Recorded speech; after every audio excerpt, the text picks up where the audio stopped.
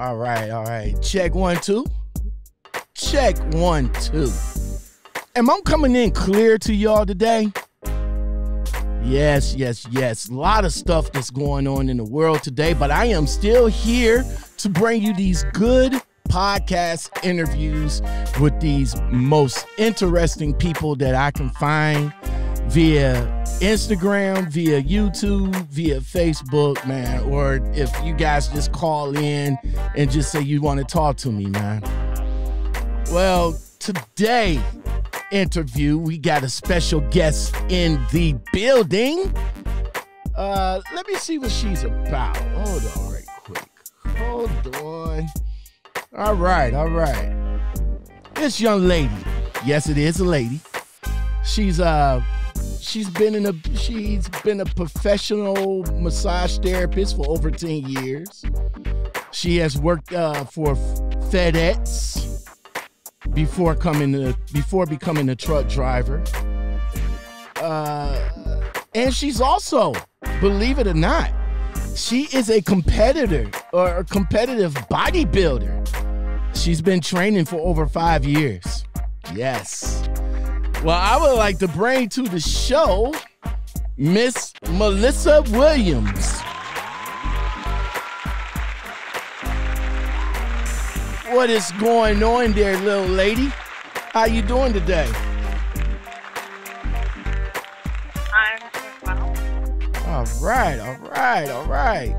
So a competitive, did I say that right? Competitive bodybuilder for 5 years? Yes. Man, what's that like? I mean, what? Let me start from the beginning. Let me just start from the beginning. How did you get into that? Get into bodybuilding? You want the real answer? Yes. So, I think, and I don't remember the year, it was probably 2011, 2012, whenever the Summer Olympics were on. Mm-hmm. I was watching the lady sprinters. Have you ever seen them women? They're amazing. They literally use their whole body. And I saw that. I saw the shoulders, I saw the abs, I saw the arms, the legs, like everything. And I was like, I wonder what my fit body looks like. That's what started it. Man. I don't like to run. Man. It was the visual. So you got inspired. That inspired you to jump into competitive bodybuilding. Where have you competed at? Where were some of the places you competed at? Actually, I compete in Minneapolis, and I have even done a show. The only reason I did a show in North Carolina is because at the time my grandparents were 87 and 94, 92 or whatever. Mm-hmm. And I knew that if I didn't go there and do a show, that they would never get to see me speak. Oh. So I literally only did the show so they could see me on stage. I didn't care if I played. I didn't care. I didn't care. I was like, whatever. We're just gonna go do this. Mm-hmm. A, so I can spend time with my grandparents. They're like my second parents. And B, so they can see what I have spent years and years working for. Because my grandmother was very old school, like, women shouldn't have muscles and have growth, and, And so I wanted her to see. I wanted her to see that it's not. It's like you think bodybuilder and you think jacked. You think like Arnold and Ronnie Coleman. The men. Because I only seen a few, maybe a handful of female bodybuilders, but I of course I've seen the men. I've seen the men a lot, but well, the biggest misconception is I am a bodybuilder. There are different categories. Mm-hmm. I do not compete women's bodybuilding. I compete women's natural figure, which is a step below bodybuilding. Okay. And I compete women's bikini or NPC, which is the unregulated, non-drug tested division in bikini. So they have natural divisions, and then you have the NPC or the IFBB, which is where you win your pro card and you become known like Jay Cutler and Ronnie Coleman. And as we all know, they openly admit that if you want to be the best, you have to use gear. Okay. You know, so that's kind of how all that works. So if I'm going to go more muscular for the figure division, I'm always going to do it natural. I'm just not at a place in my life where I think I need to use gear to obtain my best physique. In 2 years, that might change. I don't know. Okay. But right now, that's where I'm at. You didn't want to be you didn't want to be like one of them diesel type females. I mean, you just wanted to, you wanted to be like, you know, naturally fit, you know, a little bit of muscular, but not too muscular. You still want that feminine, you know, to come across. That's right. I want to look like a woman, and I want people, when they look at me, I don't want them to be like, she's fit, or is she just blessed? No, I'm not blessed. I work hard. So when that was always my my marker, you know, for myself. Like when people look at me, do they see me as somebody? Oh yeah, she's just blessed. She probably looks like that all the time and eats donuts. So man, okay. So how does one get into that? Like what did you do to start preparing yourself for getting yourself in shape? Like, you know, you what's your regimen like? You know, you hit the gym or something like that. What was it like for you to start? Honestly, I was just like everybody else. I want to get fit. On again, off again, on again, off again, on again, off again. And finally, I got, for some reason, I thought I needed my personal training certification, which I'm not knocking it, but for me it was dumb. And I committed. To training myself for a solid year. And I didn't see any change. Nothing changed. Just like everybody else, you know. I decided I need to hire somebody. Really, I have no idea what I'm doing. Okay. And that's what happened. You hire a coach. And with that coach, I learned how to do meal prep. You know, I learned I wasn't eating enough food. That's also the number one problem for most people. They just don't eat enough food. And I've had a couple of different coaches, and from each coach, I've learned something. I've learned how to modify equipment in order to target muscles in the ways that I need to do them, or I've learned how to make modifications so that I can work out anywhere with anything. I've learned how to track what's called macros, your proteins, your fats, and your carbs. I can literally look at a chicken breast and tell you if it's between 4 and 6 ounces of chicken. Okay. And that it's going to be between, you know, this many grams and this many grams of protein, depending on how much it weighs. So it's taken years. It's taken 5 years to get to where I'm at. So it doesn't happen overnight. And you need to look at each situation that you go into as a learning experience. Okay. Don't just blindly, okay, they said eat salmon and spinach with a tablespoon of vinaigrette. Like, no, don't do that. You said no. No.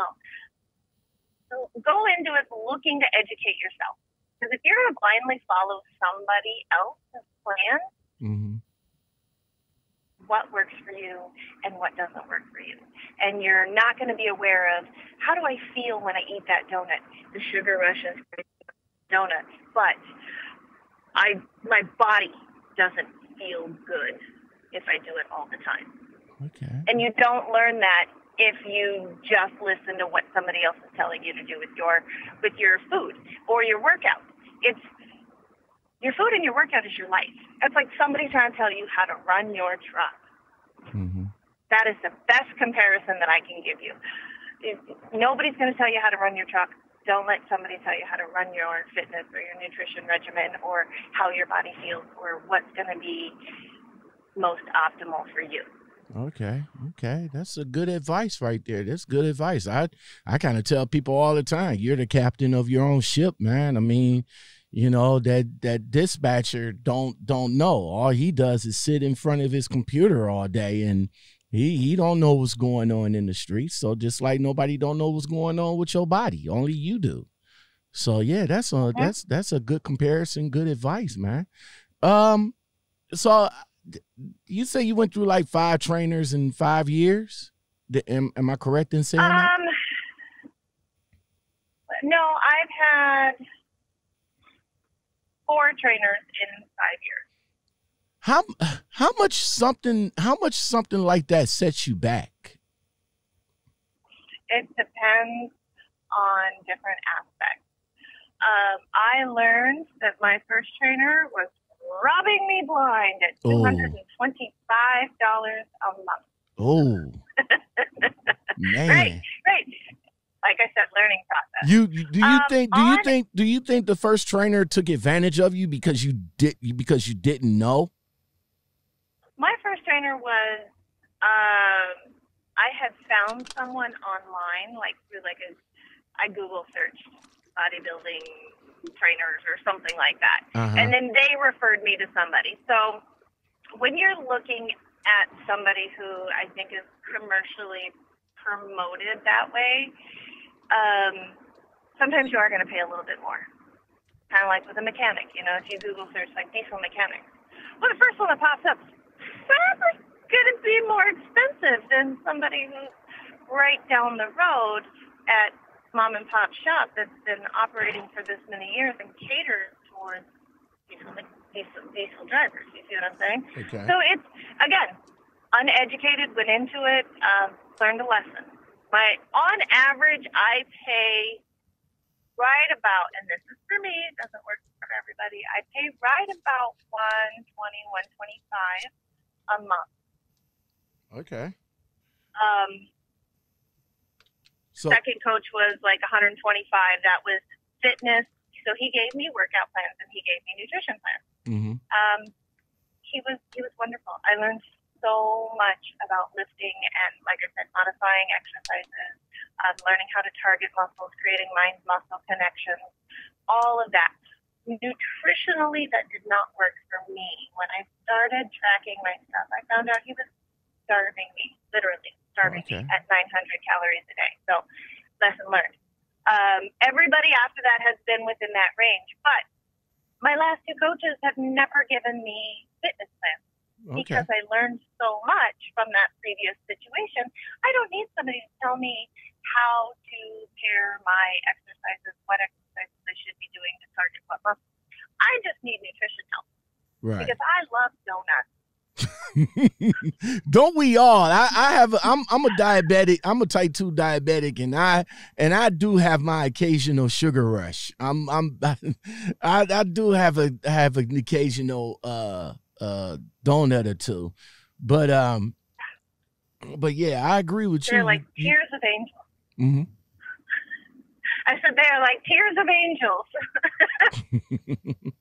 So for somebody that's new to the fitness game and competitive competitive bodybuilding, what kind of advice or suggestions that you can give a person that's interested in getting into something like that?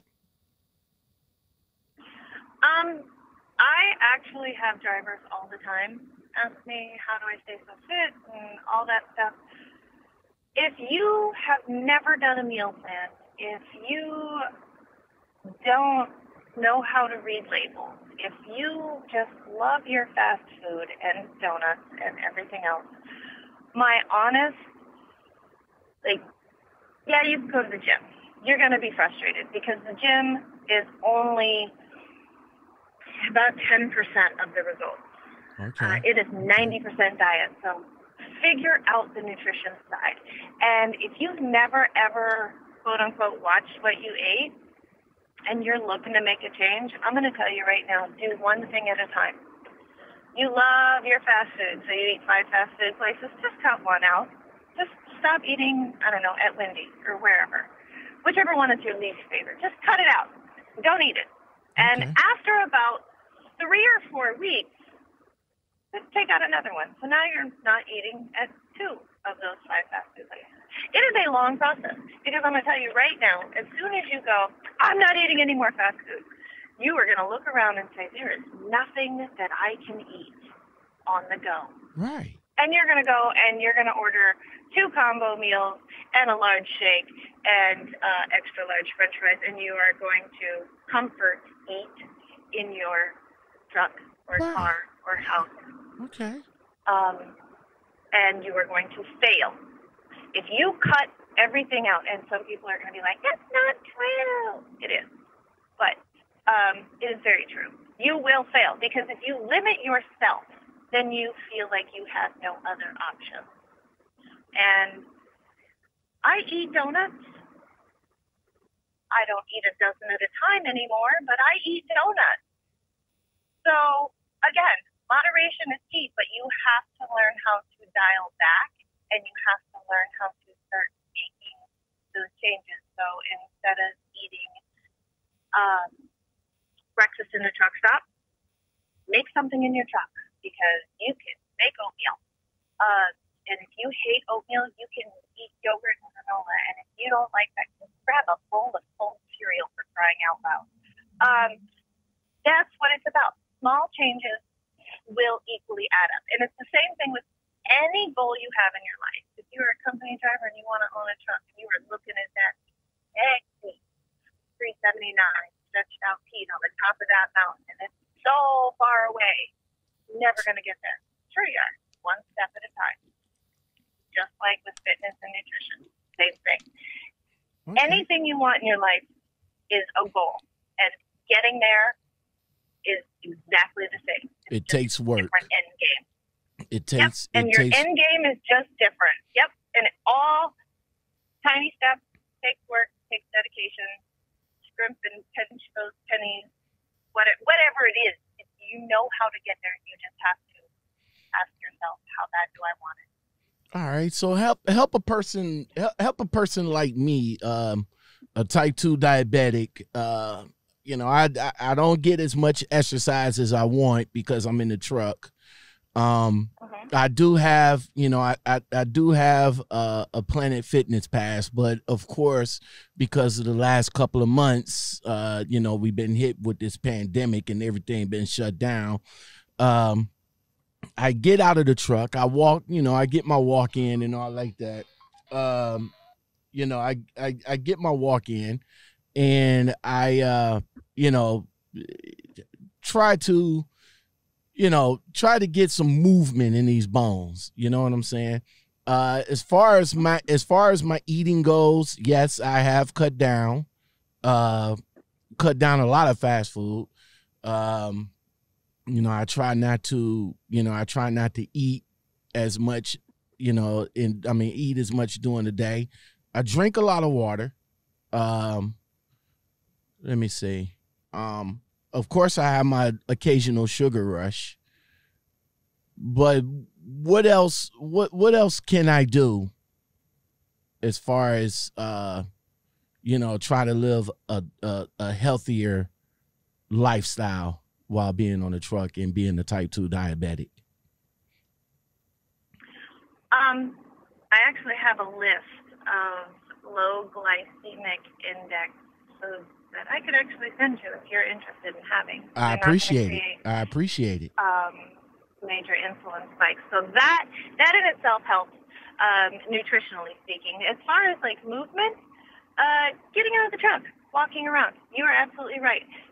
Everybody's guilty of who wants that spot right in the front. I know I do because it's just a little bit safer for me to walk inside from the front. Park in the back. There's that. Park in the back, walk all the way in, walk around the truck stop, whatever you have to do to move your body. If you're at a shipper or receiver, get out of your truck, walk around. If you have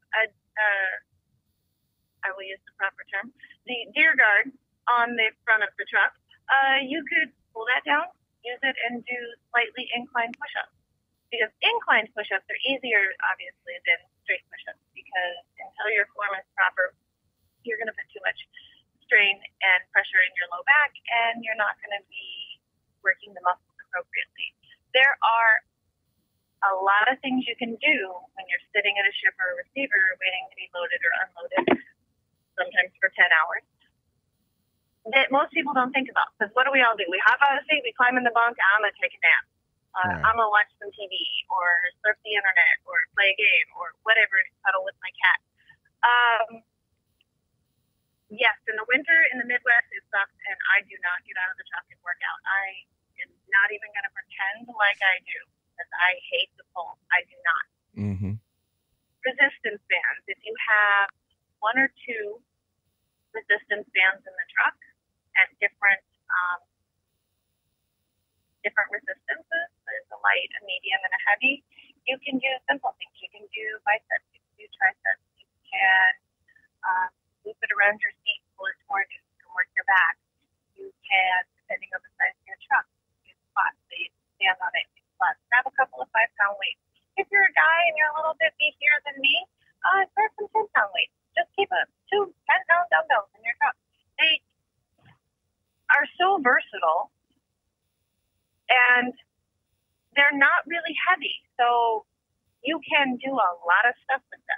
The problem that most people don't realize with resistance bands or really, really lightweight is everybody does what? 3 sets of 12? Mm-hmm. That's not going to do nothing for you. I promise you it's not going to do anything. That is maintenance or maintaining rep ranges.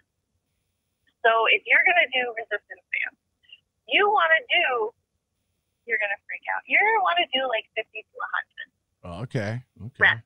Okay. The reason being is the resistance, yes, it causes the muscle to work, but it works differently. So you want to do that super high volume to really get the blood flowing into the muscle. Now, if it's really hard to do 5, then just do the 5. But I'm saying if you're doing, 3 sets of 12 and you don't really feel like you're not tired, if your muscles don't feel slightly fatigued, and when I say slightly fatigued, I mean like really slightly fatigued, not like in your head. Oh, yeah, I just did 3 sets of 12. Yeah, I can kind of feel that. That's not slightly fatigued. Because your brain will tell you that when your body actually isn't feeling that. Your brain will always quit before your body will. Mm-hmm. So it's all about the amount of movement you're doing. So you get out of the truck, you walk around the truck stop one time. Okay, I walked around, and you get back in your truck. Does that really do anything? Really? Was it even a quarter of a mile? Probably not. Whenever you feel like in normal life, all right, that's good enough. Just do a little bit more. Okay. Because what you think is good enough is actually below the bare minimum. And we've all kind of just set this, somebody's going to get mad. We set this standard, like, okay, I've done enough. But what happens when you do a little bit more? And then you do a little bit more. You see some and then better. You do a little bit more. You see some better You're results. No longer average. Right. You're no longer average. You are headed towards being exceptional. And if you want to be better, just know you have to push yourself a little bit more. And if you're waiting for somebody outside of you to motivate you and to hold you accountable, you're in big trouble, because that ain't never going to happen. That's what's up. We all got our own lives to deal with. I got my. I'll give you info. I will give you the tools that you need. I will give you the information that you need. I am not going to do it for you. You are a grown person. Be responsible for yourself. You can't lead. You can't. You can lead it. You can lead a horse to a pond, but you can't make them drink it. Right? 100%. 100%. I gotta give you an applause. The biggest thing. I got to give you an applause for that. That's woo! Thank you. I'm as soon as I get that from you, I am. You just inspired me today. I'm gonna run with that. I am definitely gonna run with that. Man, I am. If you people out there is not inspired by this, I don't know what's going on. Hey, all right. So Mel, you 41, and it says here that you was a professional massage therapist for over 10 years. What was that like? Oh, I'm still a massage therapist. Oh, okay. I still have clients that I see when I go home. Mm-hmm. And I just want to clarify, I'm not that kind of massage therapist. Yeah, I hear you. I hear you. You actually have a certificate in what is it called? Like deep tissue massage or something like that. Am I saying that right? That's the style of massage that I do, deep tissue site-specific functional repair. So I did go to school, 815 hours or something like that. Mm-hmm. I think is what it was. Of all, obviously hands-on. I had 115 hours of what they call clinical hands-on massages that I was required to do. I used to work for chiropractors. So a lot of times you'll go into a chiropractor to get your adjustment, and they want to massage you a little bit because you have neck problems or whatever. Right. The purpose is loosen up the muscles. The muscles attached to bones. So if the muscles are tight, they are going to pull things out of alignment. So go to the chiropractor, get a little bit of what they call soft tissue work, get a little bit of massage, loosen up the muscles. A, it makes the adjustment easier for the chiropractor, so it's not really having to crank on you. And B, you're not going to be as sore because your muscles aren't fighting against what the doctor's trying to do. Mm-hmm. That then turned into me just saying I'm not working for chiropractors because I am not your phone answerer and filer. I am a massage therapist. Right. So I went off to go just do massage. And I've mostly worked for just myself. I have worked for a few companies. Never, ever, ever, ever, ever, ever, ever, ever have I worked for Massage Envy, and I never, ever will. Kind of like the Swift of the massage world. Okay. Just going to say. If you're looking for comparisons, Massage Envy, as far as my opinion, is like Swift of the trucking world. Everybody who comes out of school goes to work at Massage Envy, and what do we all know when you very first come out of school? You don't know nothing, really. Exactly. You don't know what you need to know to be the best that you can be. It is a great jump-off starting point, but I don't trust them to touch my body. So I decided I wanted to, quote-unquote, fix people and help people. Okay. And while a relaxation massage is wonderful, I do not need somebody to rub lotion on my body. I'm perfectly capable of doing it myself. I need no baby oil, no baby oil, no Vaseline, no lotion. You quite capable of doing that all yourself. Yep. I hear you. I actually can do massage on certain parts of my body. Like when I'm driving, as we all know, neck and shoulders get really tight. Mm-hmm. So I do a little bit of work in those areas to help keep me relaxed when I'm driving, because if your body hurts, you can't drive for as long or as far. So in my massage career, I learned, it hurts. It does. But it's that fine line between hurt and feel good. Really, I'm kind of a masochist because I really like this pain, but oh my God, does it feel good at the same time? So that actually is just as beneficial to the body as somebody rubbing lotion all over you and moving 1 liter of your lymphatic fluid in an hour. Not saying relaxation massage isn't good. It really is. It helps cleanse the system. It moves 1 liter of your lymphatic fluid, which is basically like the garbage disposal system of the body, because the lymphatic system takes all the toxins out of the body and then processes them out. But it takes the body 24 hours to move that 1 liter. So, yes, relaxation is good. It's a 1 liter in an hour where your body wants to. But if you're not getting rid of then you're not really progressing and moving forward. You're still cleansing, quote unquote, the lymphatic system, but you're not really getting rid of any problem. So that's kind of where that passion came in. I'm kind of a nerd when it comes to this kind of stuff, so sorry about the over-explanation on that. Gotcha. Yes, I hurt people. Yes, they like it. Yes, they come back. And eventually they stop coming because they feel better and they think they don't need any more massage. Downfall to the business. All right. Hold on for a second. I tell you. This week has not been a good week. This week has not been a good week. All right, so massage therapist it sounds like a lot of work, but it doesn't sound like a lot of work. But it is surprisingly financially beneficial, though, right? Yes. When you work for yourself, yes, it is. The money is great, but the type of work I do is very physically hard on the body. I never knew I was going to have a physical labor job until I became a massage therapist. Okay. So that's kind of why I decided to be a truck driver. I can't be a massage therapist forever. Okay, let's jump into that. You started off as FedEx as a package handler, and they gave you the opportunity to drive trucks. Did they? So they sent you to school, or how did you go about to acquire your CDL? Yes, they did send me to school. They came to me and asked me if I would be interested in the driving position, and my response was, "You realize I drive a Mini Cooper, right?"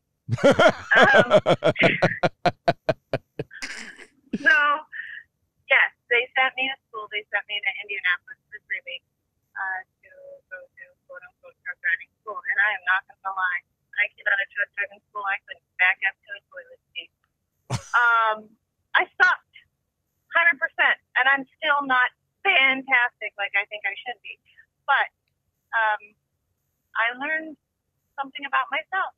I'm a hell of a lot better when there's nobody in the truck with me. Mm-hmm. And when I can see it better. I'm not, because I'm going to tell you, you're going to help me, I'm going to let you.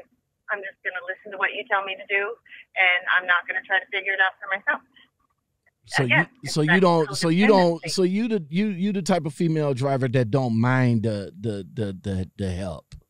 You know, some drivers out here, when you try to help them, they'll look at you kind of funny. They'll have some kind of way, and I don't need your help, and go on about your business, and yada yada yada. But you know, you still struggling to get into that hole. You know, and that person that wanted to help you just turned around to be a dick towards you by pulling out his camera and recording you and putting you on Trucker's Wall of Shame. Yep, absolutely, 100% every day. If anybody wants to help me, by all means. If you want to get on the CD and you want to talk crap to me, so I'm going to talk crap back. I got you. Like, you know, I tried to do a pull through one day at Walcott, Iowa 80, world's largest truck stop.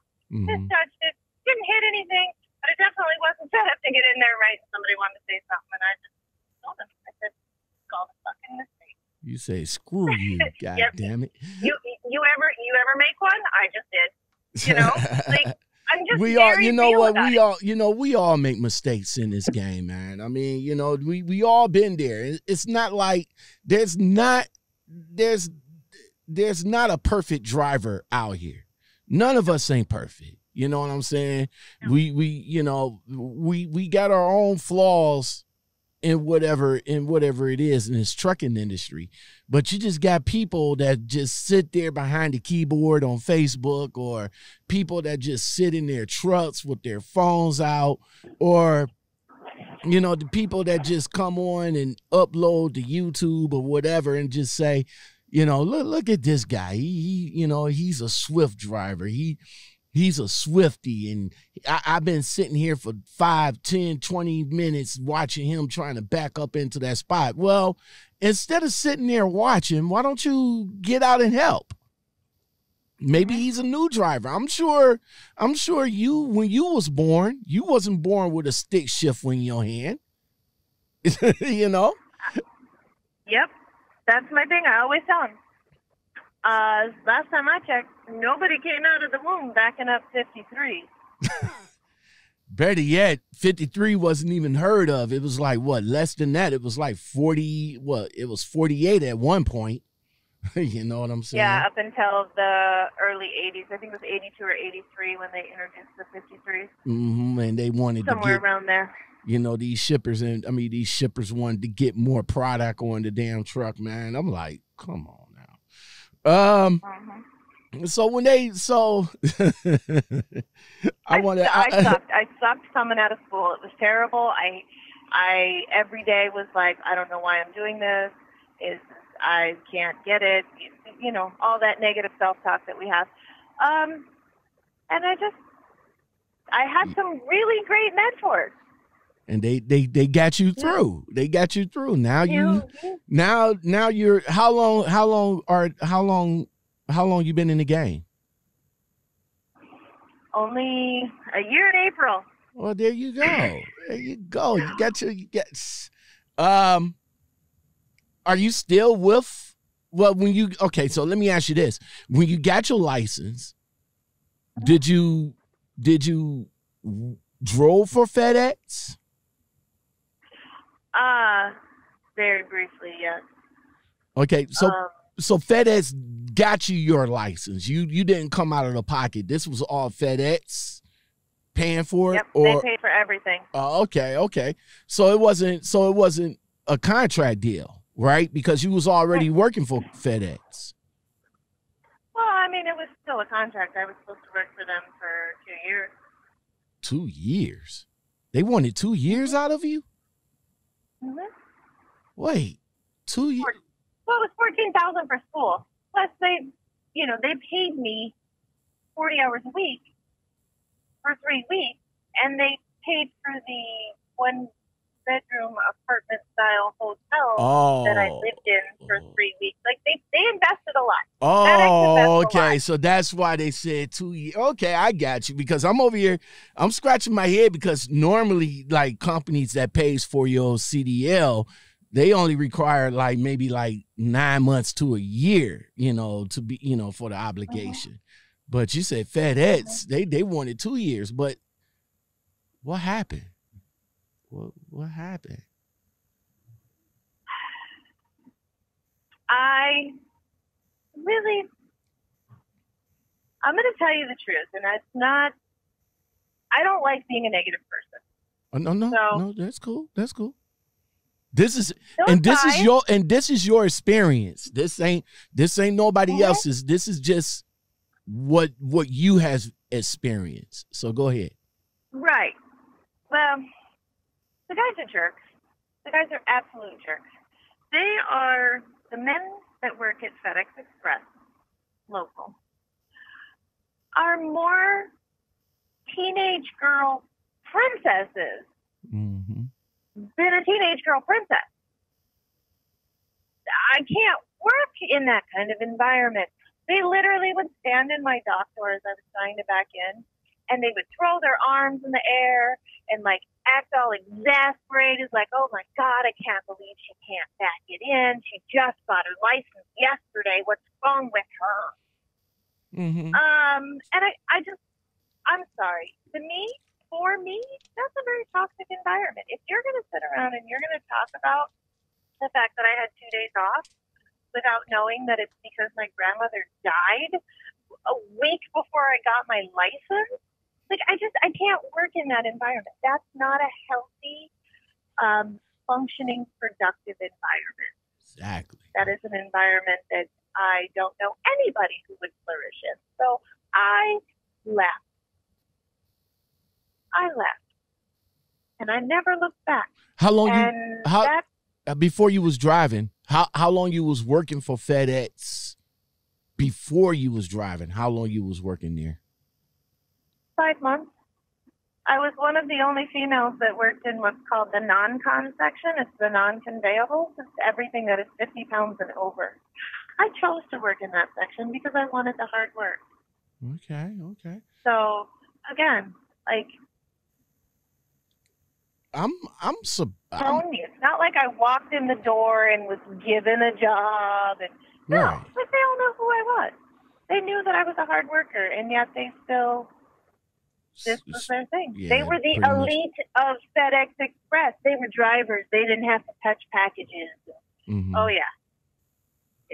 Man, 5 months they offered that to you. That's surprisingly that usually FedEx will want. Well, you know, they probably do more better, you know, hiring within, you know, or upgrading their people from within, and that's a good thing. You know what I'm saying? Then, you know, trying to have somebody that come in with the experience already, like, you know, maybe a year or two. 2 years of experience coming in, but giving you the opportunity just in 5 months to become a truck driver, and you successfully completed the course and got your CDLs, only for them to turn around and just, you know, put you in a toxic environment. You know, it's kind of shocking to me, but you persevered though. You persevered. So, oh yeah. So you jump from that. So in the midst of all that, you know, I talked to you, you know, via text last week, and you was jumping into flatbed. Yeah. You know, there's not too many females that's interested in getting into flatbed. And there's a few females that I have talked to so far that is, you know what I'm saying? That's, you know, that's getting out there, getting grimy and getting it done with flatbedding. What happened? Because you told me, you said, hey, you know, I'm in training. I'm going to be in training all week. And I'm like, oh, okay, well, hey, I'll give you that training, you know, just come back to me when you get finished. And then I give you a holler yesterday and you're on your way home. Mm-hmm. What happened? It was nothing. Just give the cliff notes.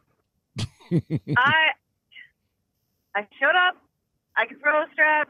I can do securement. I'm a little clumsy, but I can do it. I can get it. I can throw tarps. I can get dirty. I don't care. Like, I can do all of the physical aspects of the flatbed job. When they hired me, they said I would have to go out with a female trainer because I have no flatbed experience. Right. Fine, whatever. Company policy. Of course. I get it. Sexual harassment reasons, whatever. Cool. So I get there Monday, and they say, well, we're not going to have a female trainer. We had some things come up, and they're not going to be available. Do you mind going out with a male trainer? Whatever. I don't care. Hold up. Male. Hold up. The recruiter, when you talk to the recruiter now, hey, guys, pay attention. Pay attention, because this is exactly what I was talking about. You talked to the recruiter, and the recruiter told you, hey, yeah, no problem. We got female trainers for you and yada, yada, yada. Did it go like that when you talked to the recruiter? Kind of. Yeah. He said that they had a female trainer, and I was like, well, you know, I don't really care if I'm with a male or a female. Like, I'm pretty indifferent. I'm kind of one of the dudes anyway, so, yeah, it doesn't matter. I'm here to do a job. I typically learn better from male drivers for some reason. I don't know. It's a better fit. So, but he told me it was mandatory that I go with a female. Whatever. Okay, fine. Mm-hmm. I'll play your silly little game. I'll jump through your hoops. I want to do what I want to do. And sometimes in life you make those sacrifices to get to where you want to be. Exactly. But then all of a sudden, Monday morning, HR tells me that something happened with the woman, and they had delayed me a week because they didn't have a female trainer. Okay. And then said, okay, you can come on such and such day because we will have a female trainer for you. And lo and behold, there's no female trainer. So I have to go out with a guy. Whatever. I don't care. I just put me in a truck. I just want to drive, and I want to do some hard work. That all goes through. I go through the whole, obviously today's what, Friday? Go through the whole week of orientation, go through everything. I pass everything. I pass all the stupid little written tests, safety book, article 393, blah, blah, blah, part, whatever. All that stuff. Right. I do it. I pass. And yesterday at 4:30, they, after I inventoried my truck, have all my straps, all my chains, everything's in my truck, right? Not my personal stuff, but all of my company issued stuff is in my truck.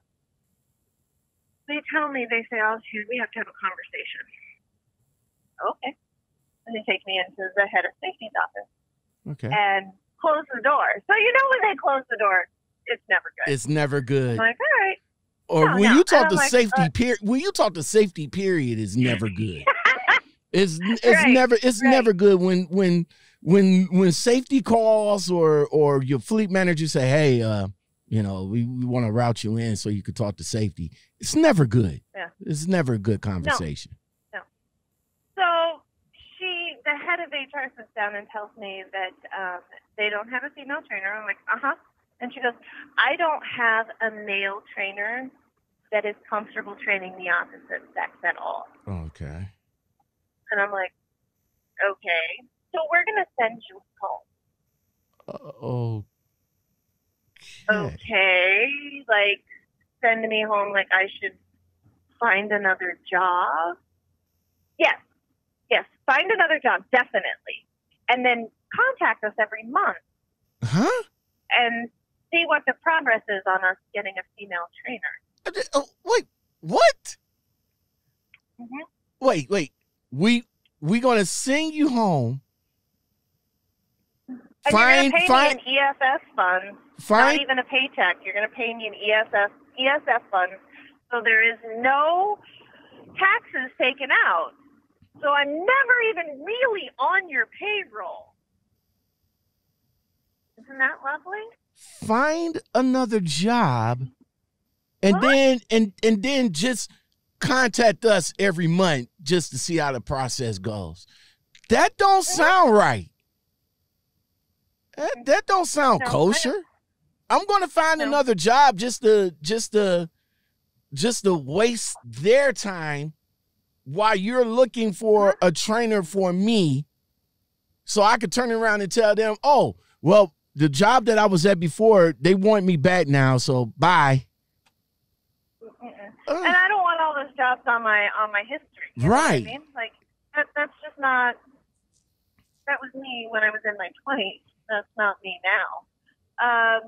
So, yeah. I mean, I have my suspicions as to the reason that happened, but, Well, for obvious reasons, folks, I know the next questions that you guys are going to ask in the comments below. Who's the company? Where's this company at? Where's this company at? No, she already told me that she didn't want to mention the company's name. So I don't. If I say this, okay, if I say, oh, it was XYZ company, what's that going to do? Everybody's going to be like, oh, my God, I heard this. Because as bad as this sounds, it had nothing to do with my performance. It was something beyond that. And I'm not pulling the victim card. Oh, woe is me. It's happened other times in my life. It honestly has something to do with the fact that I don't look like a lot of other females. Exactly. You're the female that's there. You're the actual female that's there to do some work, to put the hard work in, to get the grind in. You're not none of this. You're not none of this Me Too females that, you know, where the guy's trying to push up on you or nothing like that. You're not there for that. You're not there for that. I mean, that what happened to a popular YouTuber back in the day when him and his female student or trainee, you know, got into, you know, I'm just going to say inappropriate relationship. I don't know what happened. You know, nobody's over there is really talking. I mean, he came back and mentioned something about it in his YouTube. She came back and didn't go into too much detail in hers. So, you know, we don't know what really happened. All we know that for the popular YouTuber that was promoting the company so much, I mean, so religiously, that, you know, that they just up and let him go because of inappropriate ongoings in that truck. You know, you yourself didn't want to be like that. So it wasn't even going to be, you know, it wasn't going to be none of that. I'm here to learn. I'm here to learn, here to get my money. And for you to even say like, yo, it doesn't matter who I train with, either male or female, but you know, you do got some males out here that has that thing that they don't want to, you know, they don't want to be around training a female sorely because of what you said before, you know, inappropriate relations, sexual harassment, or whatever the case. So, you know, and that's unfortunate that, you know, that has happened to you and hindered your, you know, your journey into flatbedding and all like that. So, but that I'm sure that's not gonna stop you from getting into flatbedding. That sounds like that's what you want to do, right? It is. I like the physical aspect of the job. While reefer hauling or dead-end hauling is fine, like, I don't, you know, I want to do more than just swing some doors. But again, it's, for me, flatbedding is like a secondary workout. It's a little bit more functional movement, which obviously falls in line with my training. So that was my purpose for it. I don't mind getting dirty. I'm not going to lie, I do like to wear white pants and stuff when I drive, but again, I don't mind getting dirty either. There's, you know, I can play both sides of the coin. I can be cute and wear white pants and, you know, pink tank tops and all that stuff and look like a lady and be a driver, but you better believe I'm down to get dirty and gross, just like anybody else. So Melissa, where are you? I know I didn't ask this in the beginning, but I think I heard you mention Minneapolis, but where are you from? Are you from there? No. I sound like it. I definitely have the Minnesota accent. But no, I am not from there. I was originally born in California. I am a West Coast girl. Okay. Beach bum in your young years. Yeah, definitely likes the beach. You know, obviously California, Disneyland, the beach, all the beautiful, wonderful weather and being outdoors and everything's green and what have you. But I also lived for probably over 20 years in Arizona. Okay, so you lived in the heat. I'm solar powered. That's just what I tell people, especially up here in the Midwest, because I'm cold all the time. I lived in the Midwest for 10 years, and I'm always cold. And I'm solar powered, and I'm part reptile. I absorb heat from the sun. I don't produce my own. So that's just proof that I don't belong here. I just happen to live here because opportunity is wonderful in the Midwest. Okay. So so that's where you reside in that right now in the Midwest? Which state in the Midwest that you reside at? I live in the heart of all the chaos at the moment. I live in Minneapolis.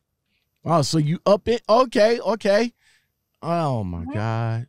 Well, first thing first, I wanna apologize, and say I'm sorry for what's going on up in Minnesota right now. I am a big fan of Minnesota. I mean, my second company that I drove for, they're located out of New Ulm, Minnesota. I won my big pot at Canterbury down in Souk. I can't pronounce the name. Shakopee. Thank you. I won my big pot over there. A big fan of Prince, of course. And got a whole heap of Minnesota Twins caps from up there. So,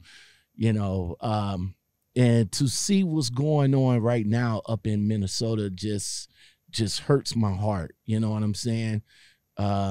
Everybody is doing it, in my opinion, is doing it wrong. They turned what was supposed to be a peaceful protest in what happened to the young man, they just turned it into another worldwide pandemic of looting, violence, and more stress. They just made a peaceful thing into a worse thing. We just now coming out of we supposed to be coming out of a pandemic. We're not even sure but everything that's going on right now is that, that we even curve the current pandemic that we was in. We was locked down for like 2.5 months. And, we were supposed to keep our distance, social distance and all like that. And then boom, that happened. And they just throw social distancing out of the, they just throw that out of the park. So, right. What's your? Nobody talks about social distancing anymore. Ironically, exactly. Nobody's talking about it. Nope. That's going on now. Yeah. Exactly. Nobody's talking about it. What's your feelings about what's going on in your state, in your city? How do you feel about it?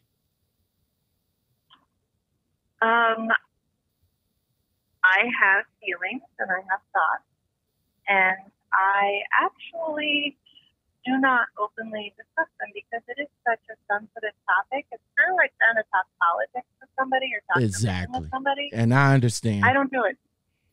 I don't do it, and I will not lie. I have had people on my Facebook page call me racist because I don't post about it, and that's fine if that's how they feel. And I've had people try to tell me what I'm thinking and what I'm feeling because I'm not posting about it. I post about trucking, and I post about truckers who are having trouble, and truckers who are not being safe, and truckers who are doing what they have to do to keep themselves safe in this situation. So therefore, they think I don't have an opinion, and that's really not the case. It's a very sensitive topic, and there are people on both ends of the spectrum. And there are people everywhere in between, and it doesn't matter what you say or how you say it. Somebody is not going to like it. Yep. They're going to get offended by it. Most people in the world are looking for reasons to be offended. And if you look, you can find about 500 reasons in a day to be offended. And I'm not going to play your silly little game. I think, act, and feel in ways that I see fit. And when it comes to things of this nature that are very black and white and gray all over, I just don't say anything. I got you, you got nut. I'm good. You don't even have to talk about it if you don't want to talk about it, and I understand because, like I said, this is a very hurtful topic across the whole spectrum. Let me fast forward. Let me fast forward from that. And since you did mention that you want to, we talk trucking, I know you have feelings about what happened to the truckers that got themselves caught up in in precarious situations, like the tanker driver on I-35, the FedEx driver over in Missouri, and the UPS driver. I'm not sure where he was at, but let's talk about that FedEx driver, being that was the company that you started off with. Do you feel what he did to protect himself was right? Again, it can go both ways. Here's the situation. Mm-hmm. I actually read an article. He was routed off of the highway because there were protesters on the highway. Mm-hmm. And I've seen video, he was stopped by protesters. Exactly. They were looting his trailer. Yes, they were looting his trailer. According to the article, there were two people that pointed a gun at him. Mm-hmm. I don't know if that's true or false. But there were people banging on his truck. Now, if that were me in my situation, and if I was not blocked in by other cars, yes, I would try to drive away. Because I don't know if their intention is to hurt me or to steal my freight. Now, if your intention is just to steal my freight, have it. Take it. This is my house. Please leave my house alone. Me and my cat are here. Just do whatever you got to do. Just leave the front half alone. Mm-hmm. I have nothing to do with, I'm just out here trying to do my job.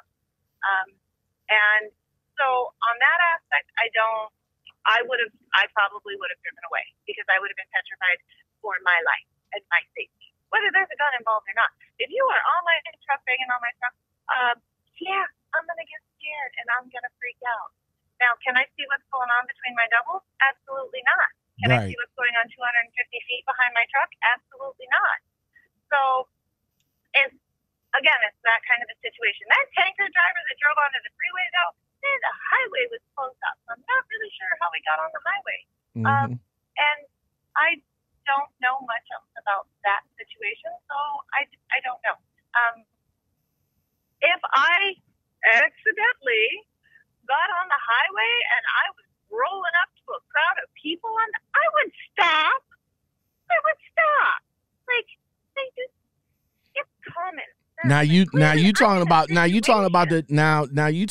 tanker driver, right, on I-35?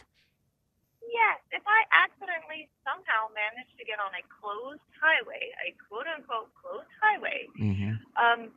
And rolled up on a very large mass of people, I would stop the truck. Like, I'm just, realistically speaking, they're only going to come at you and attack you if you get close to them. And you can see far enough ahead of you, there's something up there that doesn't look right. Maybe I should slow down or stop and reassess my situation. Now they say in that article right there, because there's a lot of miscommunications on every aspect of the tanker driver.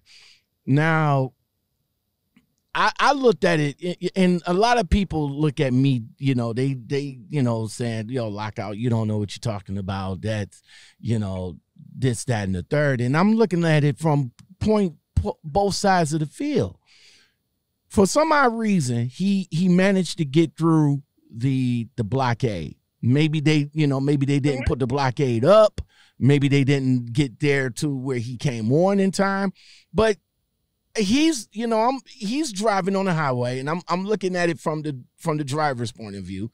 He's driving on the highway, kind of wondering to himself, like, doing 65, kind of wondering to himself, like, where's the cars at? That's what I'm saying. Yeah, okay. And then all of a sudden he happens to look up and he see just a massive group of people, like, on the highway. So, of course, the first thing, he's doing 65. Of course, the course of action is to stop. Unfortunately, you're doing 65 miles an hour. You need a football and a half field to stop the truck. So, luckily, when he pressed on the brakes to stop the truck, Luckily, everybody scattered out the way, to get, out the way. And he came to the stop, Unfortunately, the way it turned out wasn't even supposed to turn out that way. It was, he didn't, and I'm still looking at it from the driver's point of view. He didn't know. You know what I'm saying? He didn't know. Correct. And then now he's trying, everybody's crowding his truck. Now he's trying to go. Like, all right, well, let me hit the horn get out of there. so they can, Absolutely. right. So now he's trying to go, but he gets snatched out of the truck. He gets plummeted. He gets, and if y'all seen that video and y'all listen real closely, you can hear a woman in the background saying, "Kill that man." And that's sad to hear too, because it wasn't like, it wasn't like he did that on purpose. And I'm looking at it from a trucker's point of view. Now, looking at it from the air, when they had the helicopter, or looking at it from somebody else's camera, then yeah, it looks like he was just barreling through. You know what I'm saying? Without a care in the world. You know what I'm saying? And like I said, I didn't know the whole story. Mm-hmm. But and as a truck driver, I get it, but like, you can see a crowd of people from more than a football field and a half away. Just saying. Because where that was up on 35W up by the bridge. As a matter of fact, that's the same bridge that collapsed years ago. Mm-hmm. So yeah, and so as you're coming as a Minnesotan, I drive that all the time. I've driven it. I lived there 10 years. I've driven it a lot. When you are coming up to that bridge, yes, ma'am, from the direction that he is coming, the bridge is ahead of you, and it is not by any means does Minnesota have hills, but there is an incline to that bridge. He could see those people. He could have seen that. You can see it from a distance away. So that is something that, like, was he so caught up in his thoughts that there's nobody on the highway that he wasn't looking ahead of him? Is that maybe the case of why he didn't see them far enough in advance to be able to stop the truck and kind of wonder, like, where the hell am I and what's going on? And you're right. It could have. I mean, we have all been guilty of driving and missed that sign that says detour ahead. Because and then all of a sudden you're like, oh, I'm going to turn right here, and it's like road closed. Exactly. Okay. You turn your head for a hot second, and then you turn back like, whoa, what the hell? It happens to everybody. So, right. I mean, and legitimately that may have happened to him, and then he may have been on the highway, and he may have been looking around like, I saw no cars on the highway. There's something going on that I don't know, like, and questioning himself and kind of looking around and because at that point your brain is not, you're preoccupied. We are distracted driving at that point.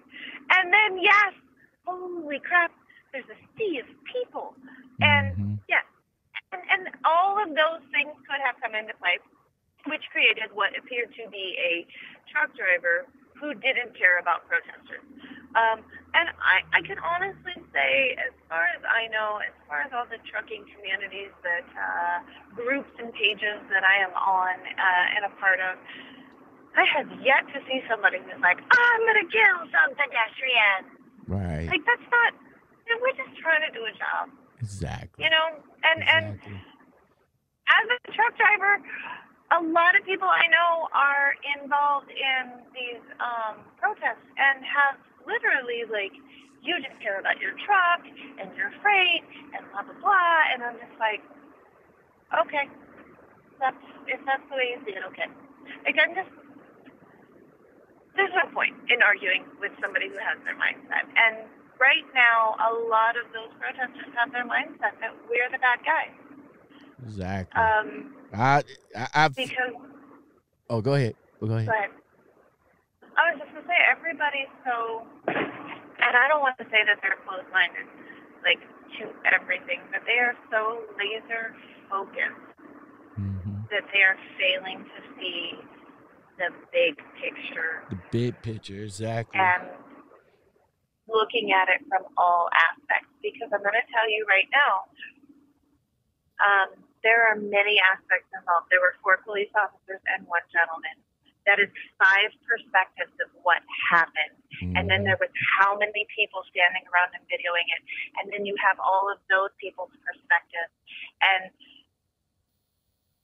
in life, we don't look at anything beyond our own perspective or as a group perspective. And that's really sad because you're missing out on so much more by narrowing down your focus that way. I got you. Man, Melissa, awesome conversation today, man. I love it. I enjoy conversations like these, you know what I'm saying? And it doesn't necessarily has to be about trucking. We covered all bases, man. So I do appreciate you coming on and chopping it up with me. I really do. So where can the if the people is interested, especially, in your weight loss journey, where can the people find you at? On Instagram, that's where I'm the most active. It would be Trucking Unicorn. Trucking Unicorn. Where you come up with that name, Trucking Unicorn? Unicorns are rare and mystical creatures, in my opinion. And being that I am a competitive bodybuilder and an over-the-road truck driver, I am one of few, if not the only, over-the-road competitive bodybuilding truck driver. So I am rare and mystical. All right. And guys, man, she's cut. She is cut. I kid you not. She is cut. If you guys want to know more about, her training, her nutrition aspect and everything, definitely hit her up on Instagram, because she said that's where she's the most active at. And yeah. Before we go, what's this efficient on? Did I pronounce that right? Efficient? Yeah, affinity? Affection. Yeah, that's the word I'm looking for. What's this affection with Peterbilts? What's that? I have a crazy fetish for sexy Peterbilt. And I like the old ones. I like the 379, 389, with a big old sexy stretch. Those on a flat top. Those the hoods, right? Those the hoods, right? Yeah. Oh, man. Yeah, so I really don't try to talk to them anymore, because they used to pass me and I get on the TV and be like, "Hey, Daddy." And apparently they think I'm actually talking to the driver. I'm actually talking to the truck. Oh, man. Melissa, man, when you roll up to these truck stops, man, I mean, when you roll up to these truck stops and a cut diesel female like yourself get out of the truck, what's the reactions? What's the reactions you get? I really don't get anybody that talks to me. Oh, I see them look at me, but nobody ever actually talks to me. They can't be intimidated by you, are they? I don't know. Oh, my I don't know. God. Like, come on. I just fuel my truck, and, if they say hi, I say hi. If they don't speak to me, I don't speak to them. If they have a sexy truck, I just, kindly as I walk by, I'm like, that's one sexy truck. And I just keep on walking. Okay. I'm out here to do what I do and see the things that I want to see. That's what's up. That is what's up, man. That is what's up. Well, Melissa, woo, I'm gonna call you Cut Diesel. God damn it. Again, thank you for coming on, man, and chopping it up with me and my listeners and my viewers, man. Awesome conversation, man. Awesome conversation. This young lady's a massage therapist, bodybuilder, competitive bodybuilder, truck driver, all in one. You did the total. She is the total package right there. You guys cannot go wrong with the total package, Melissa Williams. All right, that's the female Lex Luger. Oh man, well guys, that is it for this interview for today, man. Thank you, Melissa, for coming on and talking to us. Yo, if you guys interested in coming on, all you got to do is hit me up in the Gmail. That's Lockoutmenpodcast at gmail.com or 216-600-2090, or go over to Instagram, make sure you subscribe, and hit me up over there. You know, if you guys want me to talk about something or talk to anybody, let me know. Hit me up, you know, and I'll get it out there for you guys. If you like good conversation and good content like this, man, don't forget to like, subscribe, comment, share, and hit that bell and that all button for more content like this, man. Awesome conversations, awesome guests. You just don't know what's going to be on the Lockout Men podcast. You know what I'm saying? And on that note, me and Melissa, we are out of here.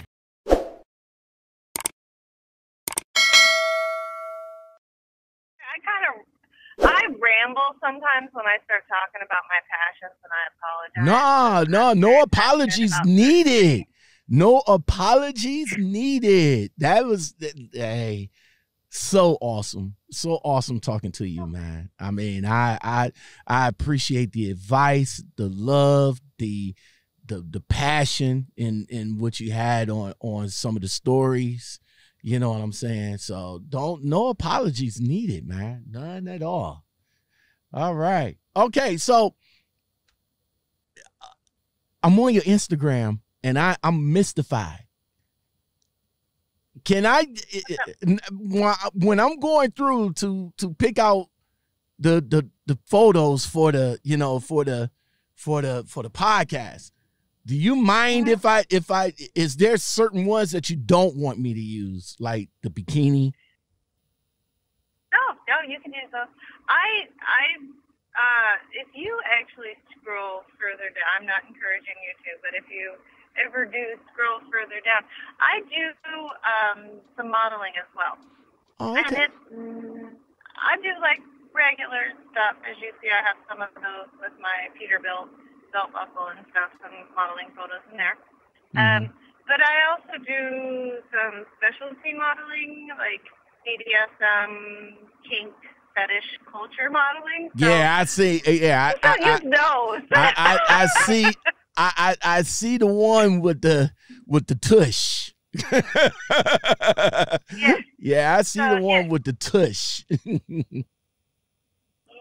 so that's just don't use that stuff. Anything else you're welcome to use. If you want to do like my competition photo, that's fine. Although I do appear to be chocolate in that photo, when I'm really not that dark, but that's what they do. They spray you Oompa Loompa orange, and when you're on stage, you kind of look chocolate. Not a problem. Not a problem. I just want to make sure you got a gang of you got a gang of nice photos though. I mean, you know, the competition, the workouts.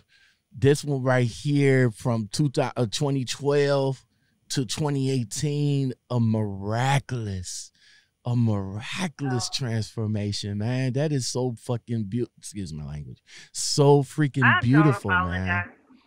I mean, that is wow how you was able to continue to work on your figure and look at you now, man.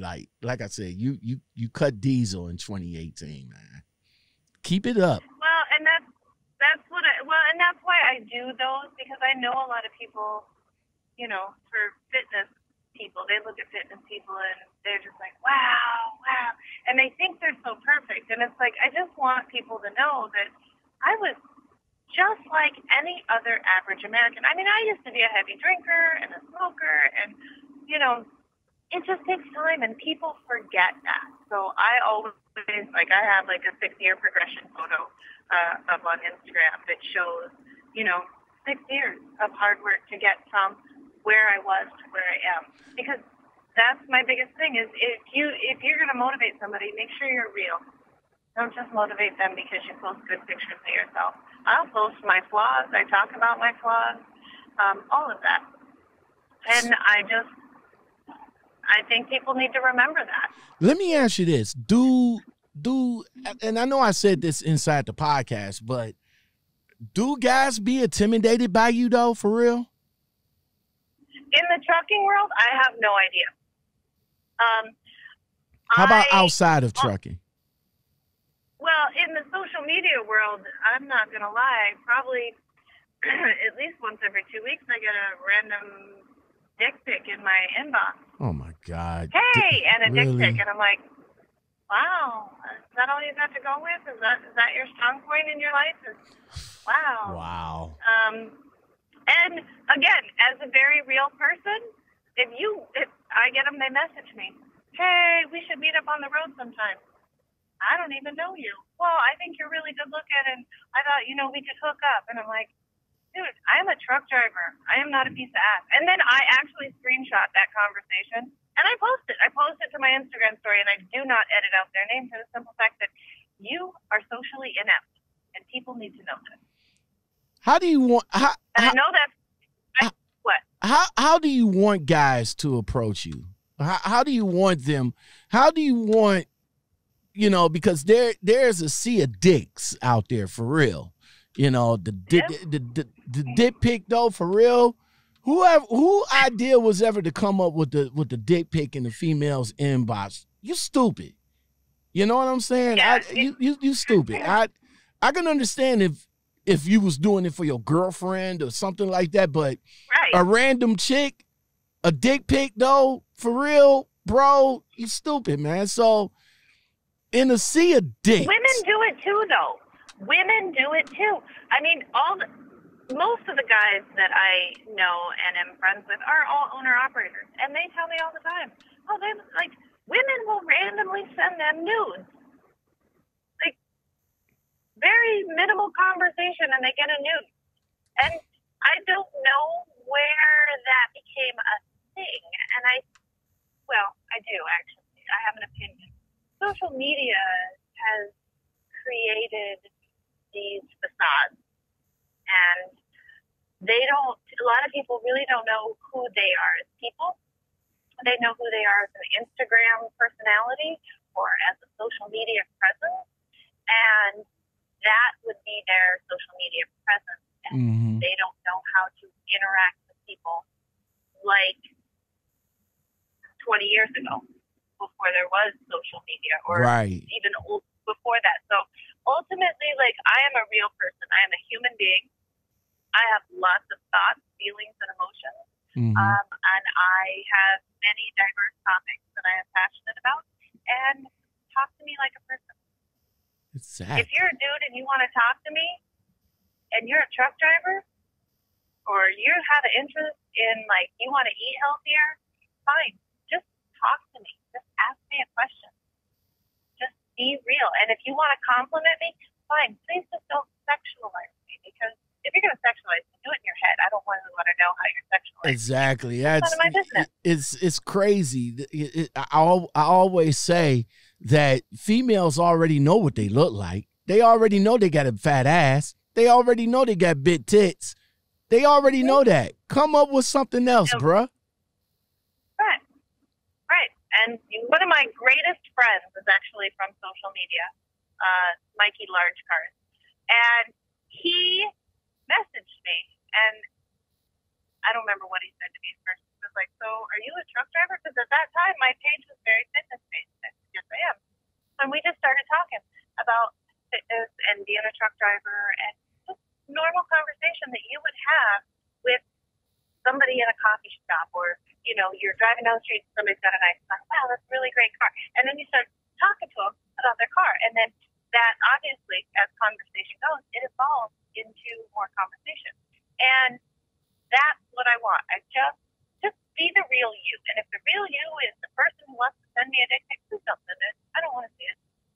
Because if I'm not having anything to do with that part of your body, and I'm not attracted to you, then that's not an attractive picture to me. Gotcha. Well, again, Mel, thank you very much. Human contact. Again, man, thank you very much. I do appreciate this conversation, man. If you have anything you want to promote, if you have anything that you want to promote in the future or anything like that, you know, definitely call me up and we'll get it out there for you. Okay. I don't think I do, but okay. I mean, when I do a show, I'll definitely let you know. Oh, tenfold. My show for July got canceled. So. Yeah, of course, because of the pandemic. Yeah. All right. When I get ready to do a show, I will definitely let you know. I appreciate that. Thank you. All right. So I'll talk to you later. I'll go ahead and I'll find something. You got so many on here to choose from, but I'll find something.